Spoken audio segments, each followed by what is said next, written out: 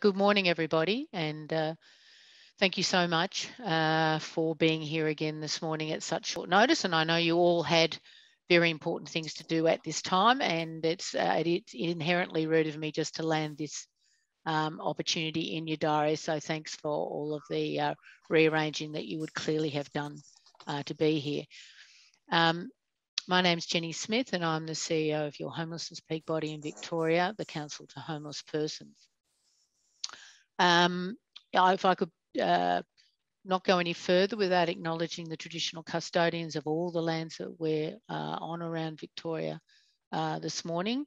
I myself am on the lands of the Wurundjeri people of the Kulin Nation, and I would like to pay my respects to elders past, elders present, elders emerging, and any who we are fortunate enough to have here with us today, and acknowledge that none of these lands were ever ceded. This forum is generally supported by a number of people at Homes Victoria, with a particular focus on the recent announcement by the Minister about the up to 250 homes for families packages, which is a very exciting announcement, but we're also going to touch on other things that are on your mind, and we can particularly do that in questions. Nicola Quinn, who's the Deputy CEO of Homes Victoria, will join us for some remarks at some point. We're going to open in a minute with Jacinta Rossi, who's Acting Exec Director, Homelessness and Emergency Response, to provide a short presentation. And when we get to questions about things like hotel exits, we'll have with us, you can see Sherry Brunhout, Exec Director of Housing Pathways and Outcomes. And when we get to topics like vaccinations, you can see we have Belle Marsden, Deputy Agency Commander, Operations Readiness, Response and Emergency Management. So if Andrew would kindly get up Jacinta's presentation and share it, good man. I'll throw to you, Jacinta. Thank you very much. Thank you, Jenny. And I'd also like to acknowledge the traditional owners of the land in which we are meeting today, the many, many lands, and I'd like to pay my respects to the elders past, present and future. Thank you so much for having me here today. We are really excited about the announcement and just wanted to take this opportunity to share what we could. Obviously, please bear with us. We're in the throes of trying to design and procure. So there's things that I obviously can't share at this stage. Just if I recall a conversation at the CEO's meeting yesterday with H2H, I promise it won't be Christmas Eve that we come to you. Kathy, that's kudos to you for making sure I don't do that. Okay, so if you could just go to the next slide for me, please. Thank you so much. So as of the 27th of October, there were, with excluding H2H eligible people, there were nearly 2,000 households experiencing homelessness in hotels. What we've done is homelessness agencies have been directed to exit singles and couples over the next 14 weeks. And this is in recognition of the size of cohort and, you know, to support staggered exits. And then also, sorry, I'm just flicking slides. So the Homes for Family program has largely been based on what we've learnt from H2H, but also the Putting Family First initiative.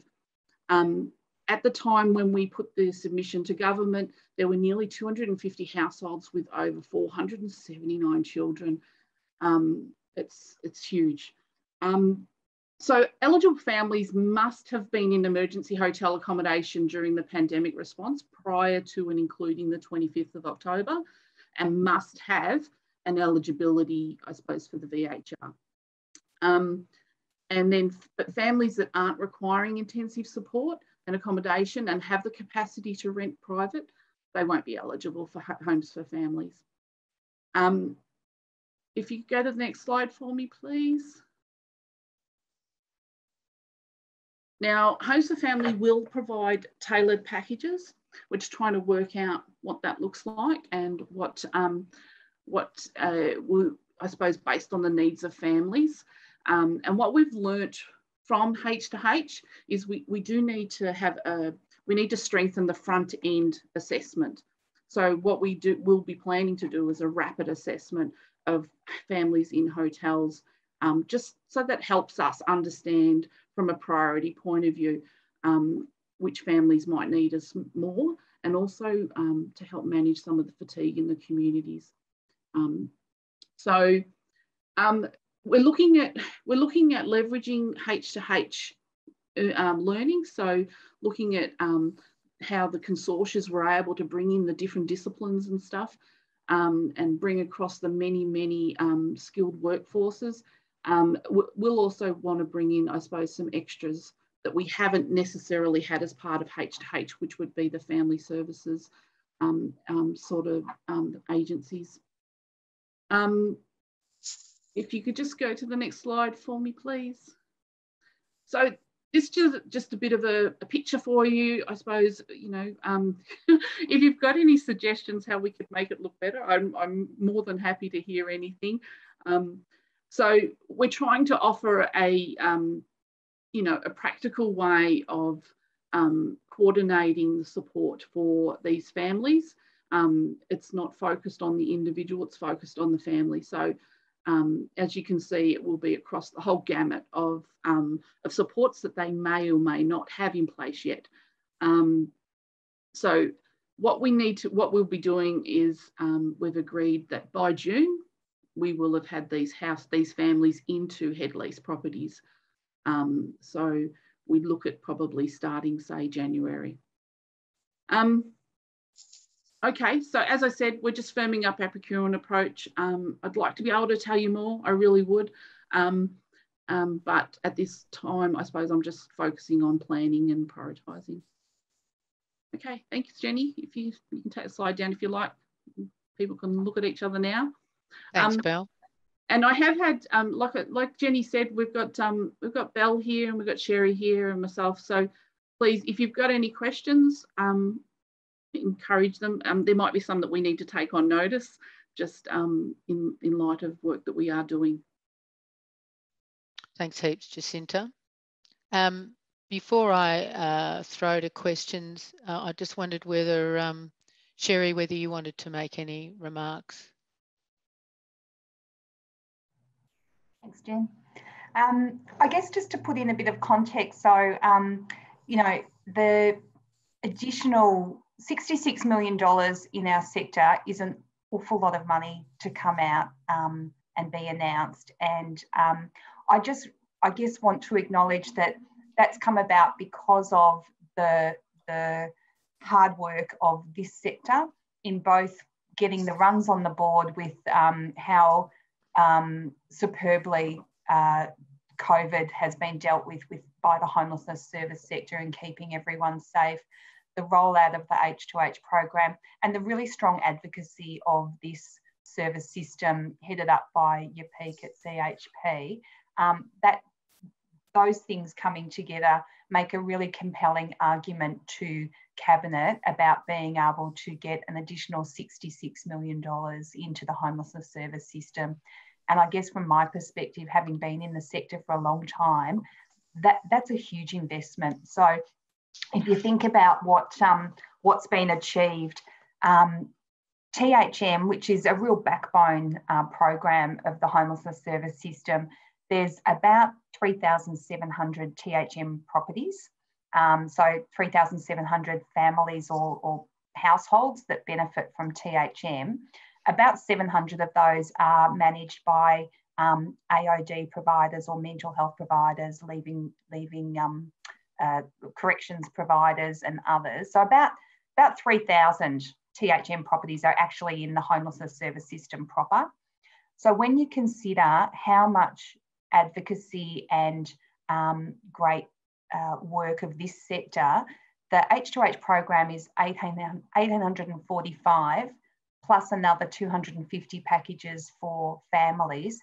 When you compare that to one of our backbone programs of about 2,000 THM properties, you really start to see what a huge investment has been made in the homelessness service system. So I'm just really wanting to call out that that's only been possible because of the really strong evidence-based work of this sector and the strong advocacy that you've done through the peak and through others as well. So I did want to call that out.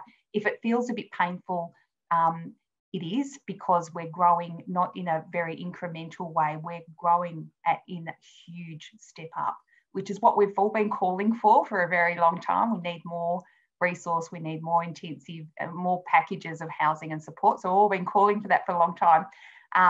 And effectively, we're more than doubling, almost doubling what we have in the service system, or increasing by an extra 50% what's there.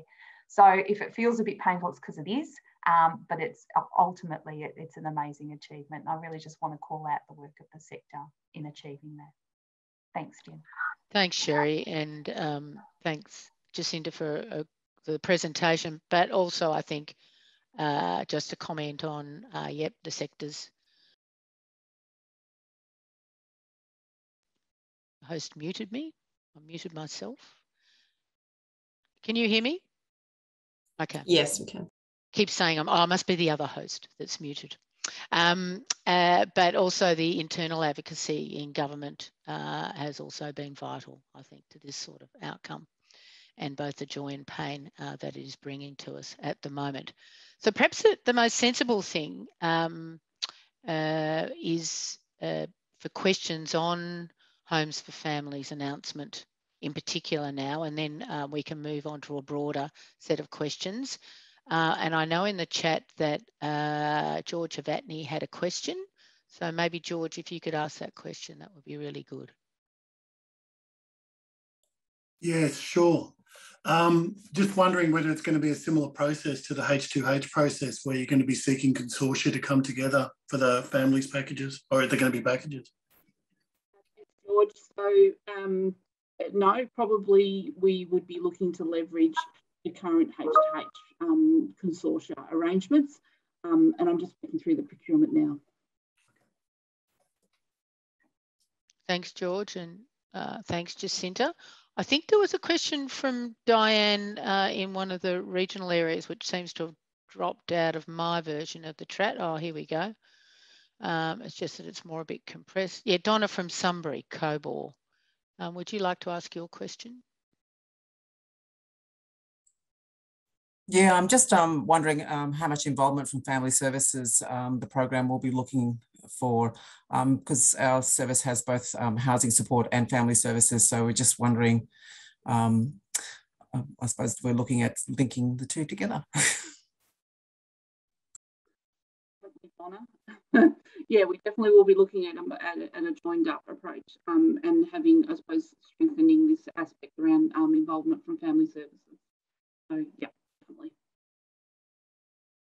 And could I just ask people to put their hands up, the hand that's down in the reactions, if you'd like to ask a question, because that's a bit easier to manage than in the chat. But Mandy Baxter, you've got a question. Morning. Is it morning? No, yes, it is. Yeah, it's still morning. Friday morning, though. That's special. Yes, it is. Given it's 66 mil, will regional get a Guernsey in terms of? Yeah, definitely, Mandy. It's statewide. Obviously, there will be some limitations, though, based on some of the learnings around the market. So, but definitely it's statewide. Fantastic. Thanks. Thanks, Mandy. Thanks, Jacinta. Now there's a question from Jen Webber. Jen, thanks. Yeah, thanks, Jenny. For those of us who haven't been involved in the H2H consortia, how do you envisage bringing family services and specialist family services agencies into this consortia approach? Particularly when we're working with children and women and due to specialist housing as well, but we haven't been a part of the H2H. And maybe you could expand perhaps a little bit and for those of us who haven't been involved in H2H, how would that fit and how would we fit into this?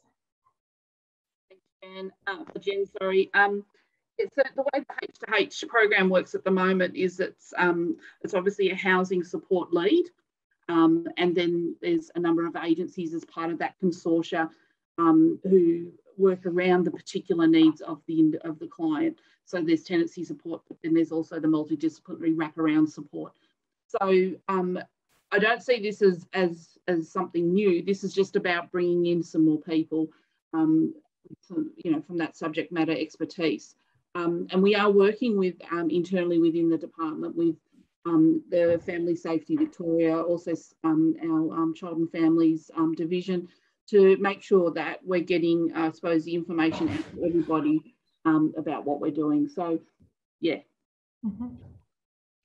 So we will need to partner up with those larger agencies and housing specialists in terms of the family services specialisation to be part of that. Is that what you're saying?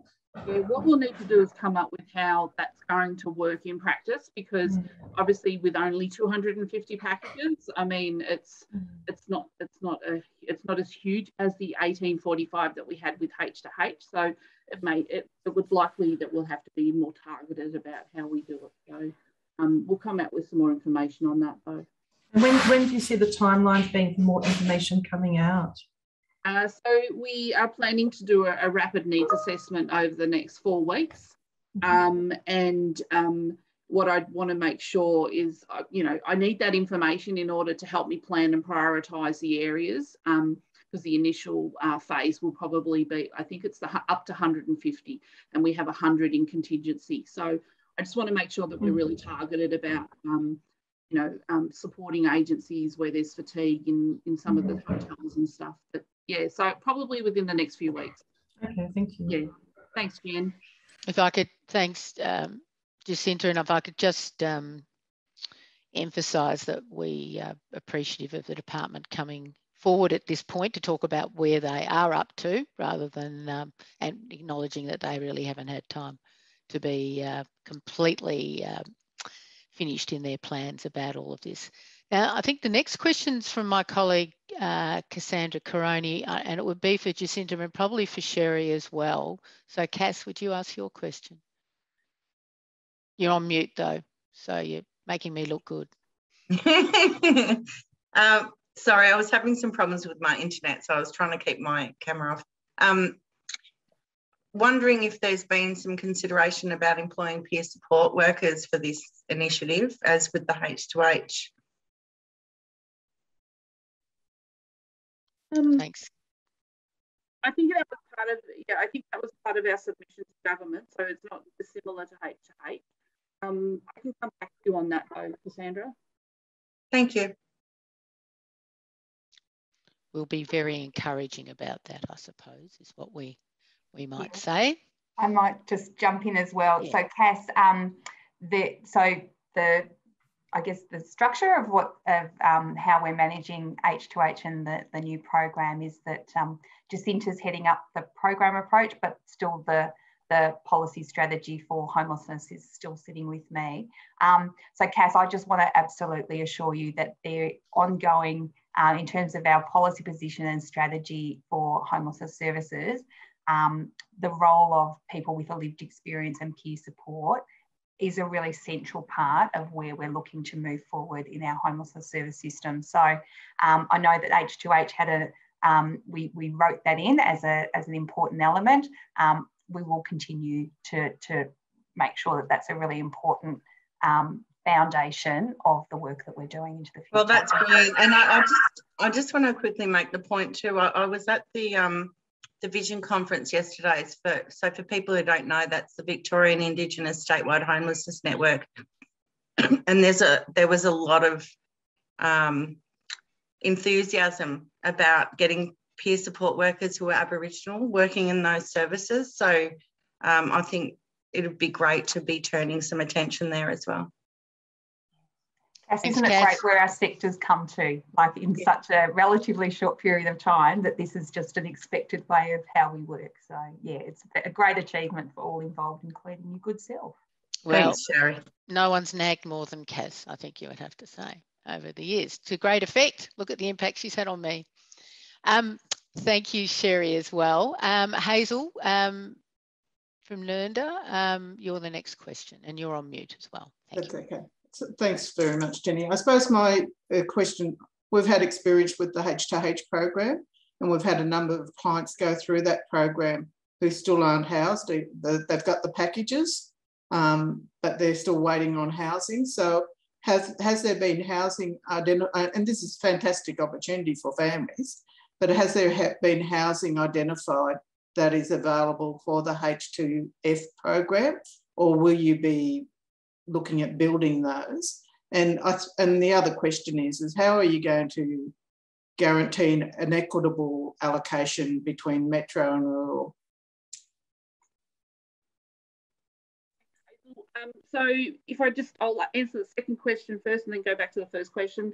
So based on what we're basing our targeting, I suppose, is on families currently in hotels. So as I'd said at the start in the presentation, at the time of reporting, we had over, I think it was 236 families in hotels, and so reasonably we would say that if we've got up to 250 packages, that we'd be able to cover that cohort, but we're recognising that that number fluctuates a little bit, and sometimes there's more, sometimes there'll be less, and which is why I have asked for more information from our agencies just to help me prioritise and plan around that.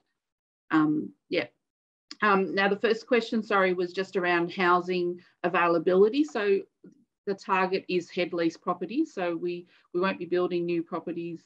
This will be a 2-year lease, as similar to that of H2H. I suppose I have to be really honest at this stage that where we've really struggled to find properties from a head lease point of view would be no surprise to any of you, which is in our rural and regional areas such as Gippsland, Barwon and Bendigo. People will be eligible, but we will be asking them to move to places where we can get properties. I just can't make properties appear where they haven't been. The big build will be able to help with that later on, but that's quite a way away. Thank you for your honesty there, Jacinta, about the situation. I think everybody has some appreciation of what's happened in terms of population migration. Now, Peter McGrath hasn't put his hand up, but he has got a question just clarifying how we're seeing the existing consortia. So, Peter, would you like to just make sure that you're clear about that? Yes, Jenny, and sorry, I've got my camera off because IT is not always working great where I am at the moment. It was just more of a question, Jacinta, you talk about leveraging off the current H2H providers. So is it those consortiums will be seen as priority for these packages, or can new consortiums be considered for this? Thanks, Peter. Listen, it's timing, and I really think it's important not to try and, recreate something, especially with the very limited time that we have to find families homes. So we will be leveraging off the current consortia. However, we will be asking for where there's more SME required in certain areas, we will be asking for them to leverage that. Thank you. Thank you. Thank you both. So Austin, you're next. If you're still there, great. Yeah. Hey, so you mentioned in the presentation, and also when Hazel asked her question about the properties, and you mentioned head leases. Is there going to be any other kind of properties in the packages, such as Office of Housing? And also, if it is only head leases, is there a plan at the end of the head lease as to what happens to these families? Thanks, Austin. Like these are not very dissimilar questions to what we've got in H2H, are they? So no, it'll only be head lease properties, and we don't have an exit strategy at the moment for the 2-year mark. And take on board that we're still trying to work through the exit strategy for the 871 that we have going into head leases for H2H. But I guess I can comment, Austin, obviously that's a challenge for us. That's a sort of government approach to funding, and then the challenge is for us to make sure that that's ongoing or extended until it's ongoing. But it's a very, very good point. Thanks. Now, as I always say, it is a delight to ask Jenny Smith from Uniting to ask her question. Thanks, Jenny. And look, from a service provider, it's wonderful that we've got this $66 million commitment to, housing families. I think a lot of advocacy from the sector has really highlighted the complex needs. And so, yeah, thank you, for the wonderful, funding announcement. Obviously, we're a H2H provider, so we're certainly aware of the complexity that comes with this cohort. And Jacinta, obviously, over the next 4 weeks, there will obviously be some intensive and rapid needs assessments being done. But I think of a concern that we've identified in the East for us is the complexity of the families that are there. Is there actually going to be appropriate additional staffing component within this, funding package? Obviously, we've got the H2H staffing requirements with the package types. Is it going to be somewhat prescriptive there? Because I think we're also concerned about the complexity of the cohort in motels now as we speak.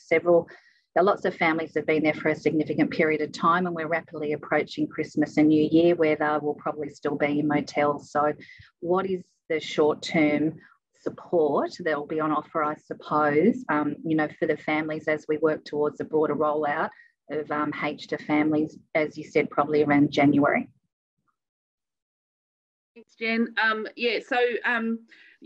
Listen, I'm still working through the procurement and what the budget looks like, but the packages will be different than to H2H because, in consideration of the complexity of this particular cohort. So it won't look too similar, but it won't be too dissimilar.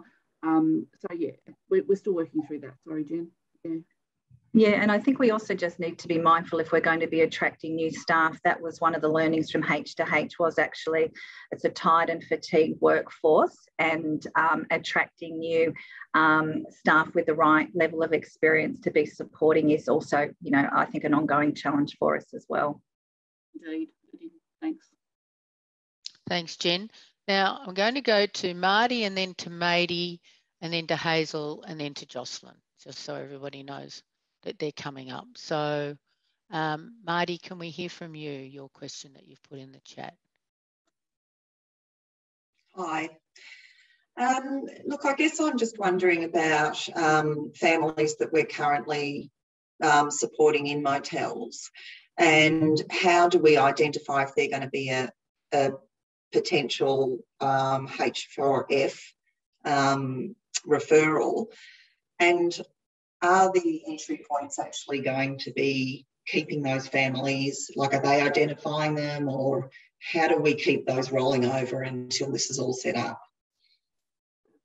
Yeah, thanks, Marty. So based on who the entry points had identified, like families that were currently in hotels at that time that we put the submission in, I had sent out an email early this week to our entry points just to get a little bit more information on these families and their eligibility. So I'm expecting to get some information back from agencies early next week. So that eligibility has already been set? Yep. And they're going to identify that way. Okay. And do you know if the VHR emergency management, that's going to be the same as the H2H stuff? Yep. So we could be doing that in the meantime to get them set up to. Definitely. Yeah. Okay. Yep. All right. Thank you. Good on you, Marty. Can I go to Mady Graham now? Yes, thanks, Jenny. And look, terrific to have this extra funding. Always great to get extra money, for any of our cohorts, but great for the families. Just mindful, I guess, given the plan is to use head leasing properties, that we have a number of families with very high support needs who I doubt will manage in head leasing properties very well. I suspect there'll be all sorts of issues with them managing there, and also concerned about how long support will be provided to them. So obviously at some point our the support workers will be providing will end, and they may be still partway through that lease. Just conscious of we don't want, you know, their housing to collapse, to end, etc. So just want to flag that, because we've got some really high needs families in motel, and of course their needs have got greater because of the length of time they've been in motel. Yeah, so I just want to flag that. Yeah. Thank you. Thanks, Mady. We've got Hazel next. Is Hazel still there? Yeah, sorry, I forgot to take mute on. So my question's in regards to families that we put up into a head lease for 2 years. Are they going to be prioritised for more permanent housing after that? Because, you know, I know it sounds fantastic to get them accommodation for 2 years, but I think it's cruel if at the end of 2 years we don't have a strategy to move them into long-term accommodation. Yeah, I agree with you, Hazel. And I think that's similar to the earlier question from Haven Home Safe, that, yeah, we need an extra strategy, and that's definitely what we'd be working on. And something, I suppose, as part of the design of the program, I really want this to be a co-design. So I will be reaching out to a number of agencies to say, help me out here. Let's design this together so that it meets, or so, you know, we can manage some of that expectations of what we can do and can't do. But thanks, Hazel.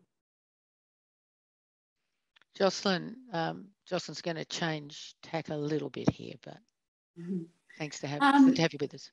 Yeah, thank you, Jenny. And I'm sorry, I was late coming in and missed half of what you've been saying, so sorry for that. This is part comment, part question. You know, one of the holy grails of, you know, head leasing and homelessness is that link to employment, with the prospect of maybe households being able to take on their own employment. And I will happily admit that I've been surprised that we've been successful in getting women off all benefits and into employment off all benefits and securely housed. I actually didn't think it was possible, and it has been. So how might we use this opportunity and the brand new, highly sort of extensive employment network through Jobs Victoria, how might we match some of these housing outcomes to employment, I guess? Great point. I'll take that one on notice, but yeah, it's really interesting. Yes. Thanks for raising that, Jocelyn. It's something we need to be thinking about with all of these new opportunities. Try and do better with that connection. I'm smiling at Kate Colvin's plug for the CHP State Biennial Conference in the chat. Read that closely, and Kate has led the programming to be right on point to what we're talking about today, as well as other things. And it does look like we're going to be able to have a face-to-face drink together. So do get on board. Paul Turton's got a question next in the chat. Oh, thanks, Jenny. Look, sorry, I've got my video off as well. Look, really, it's around novating leases in head lease program. So it's really the problem at the 2-year mark, and how we help families to afford rentals. And so that's always where we hit the snag. And it's either we can put support up front to help them develop the capacity to pay the rental, or whether there's a pathway to social housing. So I think we just keep hitting a snag at the 2-year mark with novating head leasing properties. It seems to be a consistent problem. I know we've already spoken about it, but is there anything else, Jacinta, you might want to add to that? No, I agree, Paul. It's definitely a challenge, and but, you know, obviously, you know, it's on us as well, that if we can, one, you know, you guys are working so hard to find private rental, but if we've got some social housing properties too, we can look at that. And I'll throw to Sherry in a moment, but you know, it's where we can move these people to private rentals where they can afford them. I think that's really important, but also what's the support that we need to keep providing them so that they can sustain those tenancies. So Sherry, would you mind jumping in there for me? Yeah, and what you're saying is totally correct, Jacinta. I'm not disagreeing with any of that, but I also just want to really double down and remind people that we have created the emergency category in the VHR. So this is for people who have been housed in hotels and have then received a Housing First package. It's a brand new way that we've really flipped around our management of the Victorian Housing Register to make clients of H2H and now H4F eligible for the very highest category of the VHR. So I can hear in the sector everyone's very nervous, as you damn well should be, about, well, what happens in 2 years' time and the use of head leasing. But I really just want to strongly remind people that really skyrocketing these clients to the top of the VHR has other implications, I know, and you're well aware of that, but it gives a real chance to wrap around that support and gives the department a couple of years to really get our act together to be able to source, where it's appropriate, people into long-term social housing. But I also take on Joss's point that, you know, where the pathway to long-term social housing is a good option for clients, that's exactly where they should be. And we've really rewritten our policies to make that easy for these programs. But where people should be going into the market and engaging in employment and education, where that's their life aspiration, this is the kind of program that can help them with a couple of years to really achieve their own goals and then take over leases where that's appropriate. So I just wanted to really remind people that we've rewritten our whole operating policy into the VHR in order to give priority to these programs for social housing allocation. Thanks, Jen. Thanks, Sherry. Kevin H in the chats talked about the particular challenge with large families. Kevin, did you want to just spell out your question? I'm not on camera, my apologies. It wasn't a question, Jenny, so much as a comment that we really recognise in the South. We have very large families, 6, 7 and 8s, not uncommon, and having to accommodate and support those people, including with being COVID positive. And that's going to be a real challenge, particularly with people who won't move out of their local communities because of the supports, because of their cultural connections. So simply saying, well, look, we can find a property somewhere else and here it is. Those families. And it's just a flag my concern that we could see extended stays for larger families pending finding those suitable properties for them in a tight market. Yes, I don't think you're alone in the South with that either. But thank you for happy to talk to the South too. Yeah, drawing attention to that. Yeah. We might go to Loretto from the Salvation Army next. Thank you. Just lower my hand. I just wanted to raise too that probably 90% of the families or 95% of the families we've got in EA are experiencing family violence. So I just want to flag, is there any intersection between, you know, family violence and homelessness in these, you know, the new program that's coming out? Oh, yes, you're a mother. I'm a kindred soul there, Loretta. Thank you so much. Yeah, definitely part of the integrated and the interdisciplinary approach to have family violence, and that's why we have made sure, I suppose, even within the department, that we're reaching into our Family Safety Victoria just to, you know, make sure that we've got those strong connections with services. So yeah, agree totally. Thanks, Jacinta. And we've got an observation from Annette Kelly-Edgerton in the chat about the employment for parents and education and early learning for children will be great inclusions or connections with the integrated interdisciplinary team. Before we go to Rob, Matilda, I think you've got a question in there with your comment. Thanks, Jenny. I suppose, so I'm from the VPTA, and I suppose from our point of view, we assisted a number of families with the Tower or supported families through the Tower relocation program, which is around this time last year. And a lot of these larger families that were in the towers, they didn't end up getting into head lease properties just because there just weren't a lot of head lease properties available.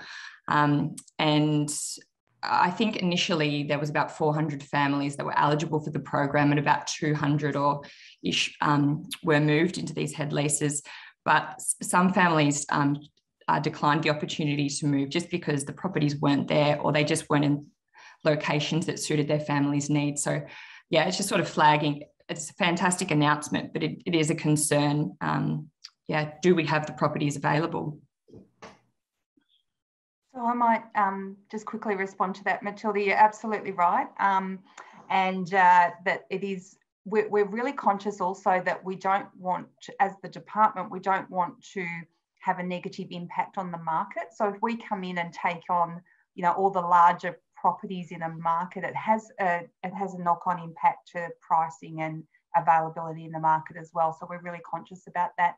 And I guess the other thing that that I would say in that that relocation program as well, we actually found we had to just purchase properties in, you know, 4 or 5 bedroom properties as well as part of the big housing build, just because of the availability in the market. So I think my key message is that as the department, we are really aware of the scarcity of stock, but we are looking at different ways that we can respond to that as well. So in some areas, we've had to just purchase stock that we thought we might be head leasing, just because there either wasn't the availability in the market, or we were reluctant to have an impact on the market that could have been detrimental to other people. So look, we'll come at this through, we'll be mindful of all of those impacts that the department and unintended consequences that the department can have, and we will really come at this through a very flexible way, so that we can try and get the best we can for the clients in the program, and also not drive demand at the access points at the same time. So I think that, you know, we've shown a lot of flexibility in being able to respond in a way that keeps all of that in mind. But Matilda, you're absolutely right. That's a big program and very challenging when you're looking for hundreds of, you know, 4, 5, 6 bedroom stock. Thanks, Matilda. Thanks, Sherry and Jacinta. I might, Susie Lucas has got a camera on but not a hand up, but she has got a question in the chat. So over to you, Susie, and then we'll go to Rob. Thanks very much, Jenny. Just wondering about, and apologies, I missed the beginning if this has been addressed, but if there's any increased resourcing and I guess targeting of supports for the complex needs of children in the high needs families particularly, but more broadly as well. Thanks, Susie. So yeah, we definitely will be making that as part of considering that as part of the model.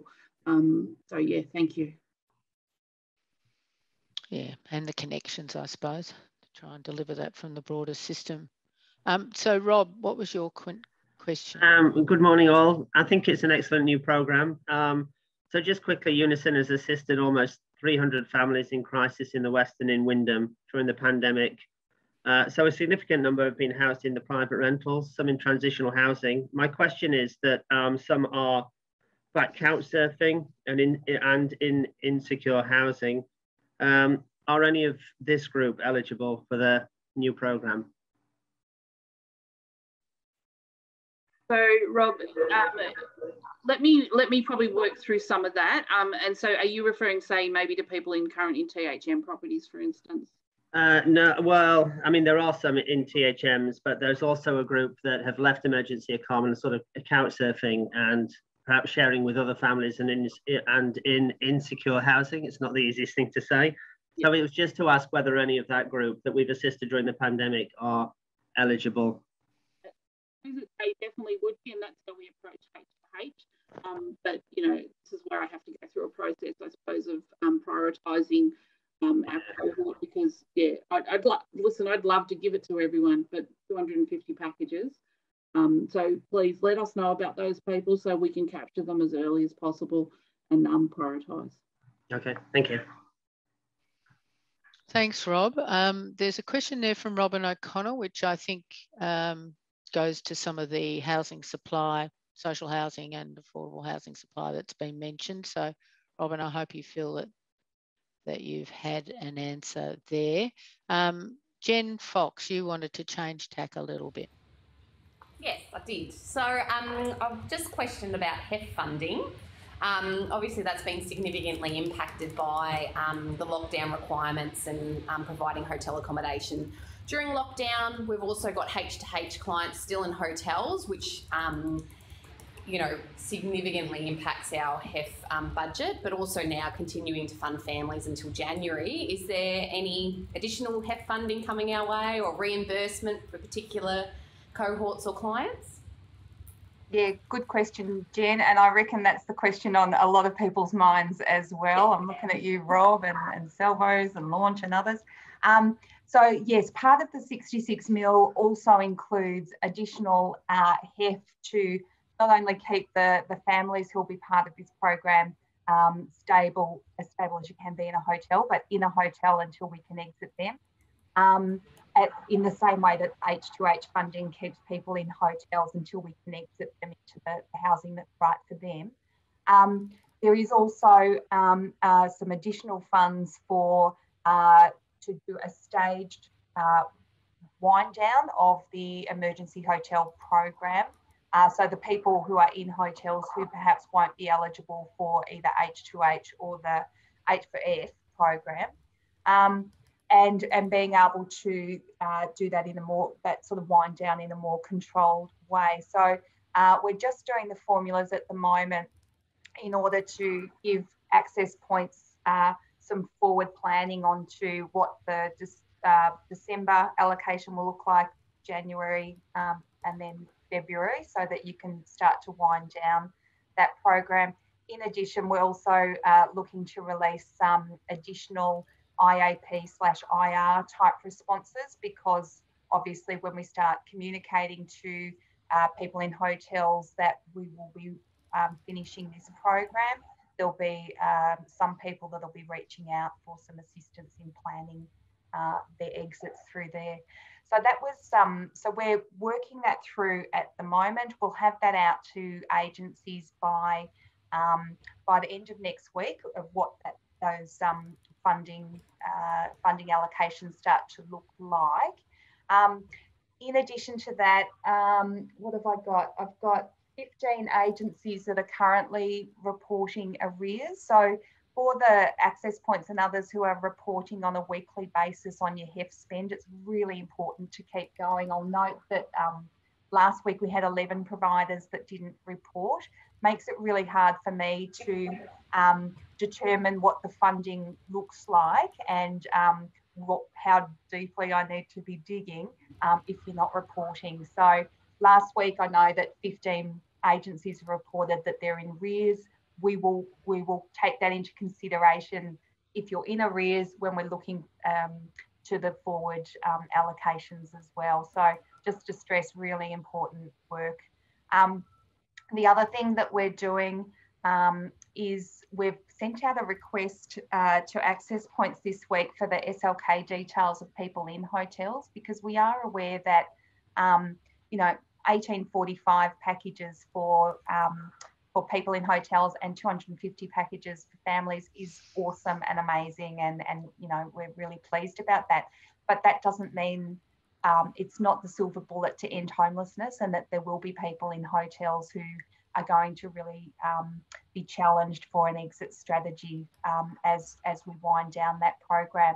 So I'm really keen that we have data that we can start making an argument of, well, what happens to people who leave hotels without a package, and being able to unidentifiedly, but to follow people's service usage over time, so that I can start, the team, all of us can start to make arguments about what the positive impact of housing and support can be, and what actually happens when perhaps a limited offering is made for the other people in hotels that won't be eligible for some of these programs. So I'm really asking for your help to help us with some of that data request that's just gone out, I think yesterday, and good for you to understand what we intend to do with that data.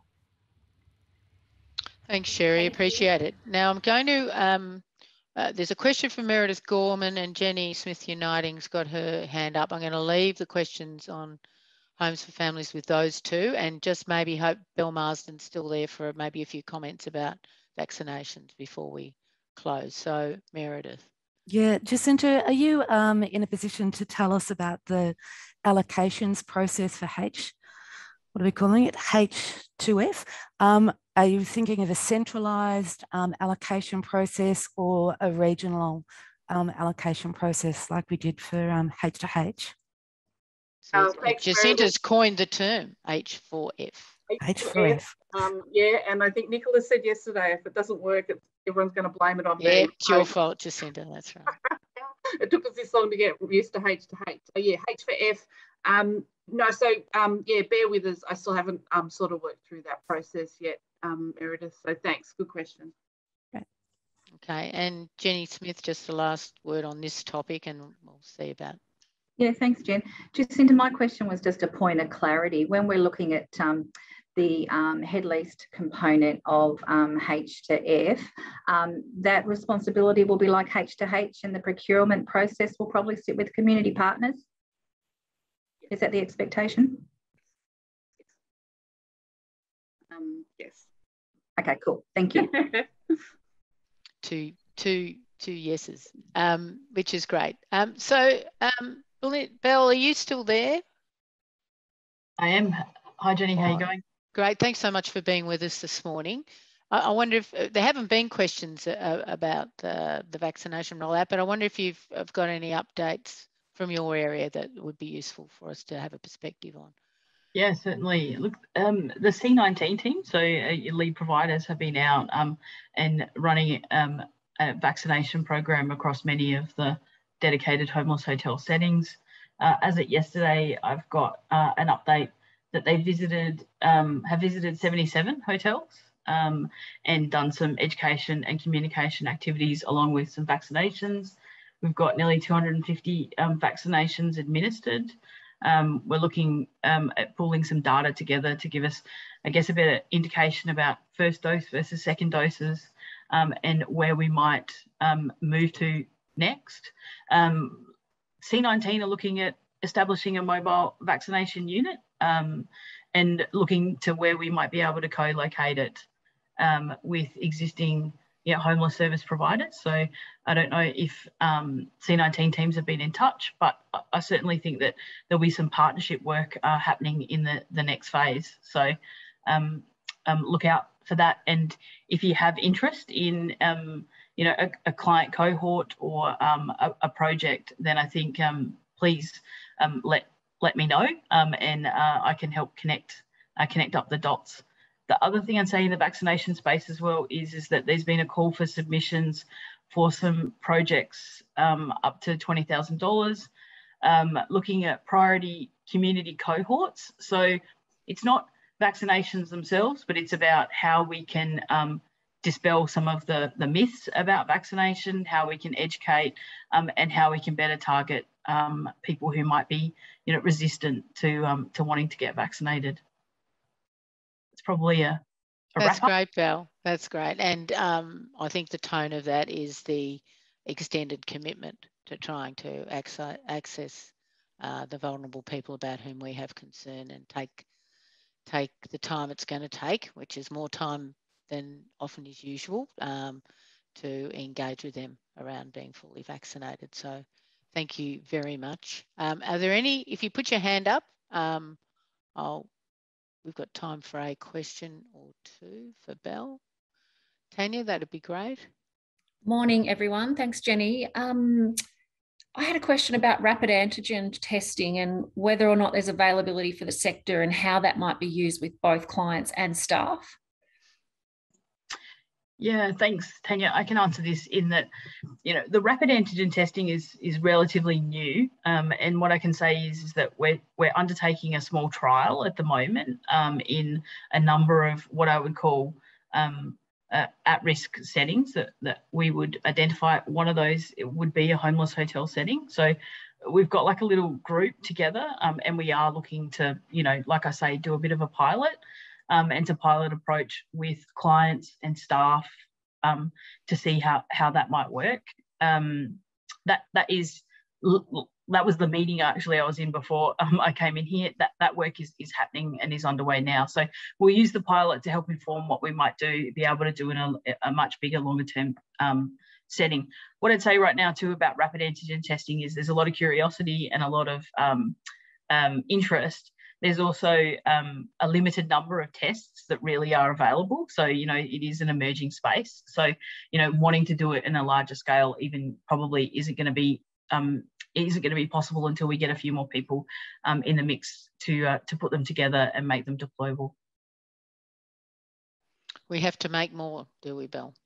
We've got to make more, a lot more. We've got to make more. All right. And Paul's mentioned that Vincent Care's trialling one of them at the minute, which is great. Look, we have run out of time. Again, thank you all for being here and asking such incisive and useful questions in a very constructive way. And so I think the sector's heartfelt thanks to you, Jacinta, for leading off today, and the support that you've had from Sherry and also Belle for hanging in there for the whole session. Homes Victoria is being very responsive in terms of having these fora. So if you think we need one, let me know, and I'll certainly approach if I get the sense that that's a shared view out there. Very willing indeed. But thank you again for your flexibility. And look, we go on an ever extending and increasingly resource rich and complex, exhausting journey. So let's hang in there as we wish the year was winding down, but it clearly isn't. But it's very reassuring, Jacinta, that there won't be a tender anywhere near Christmas, either before or after. Very reassuring. Okay, everybody, we'll stay in touch and see you soon. Good on you.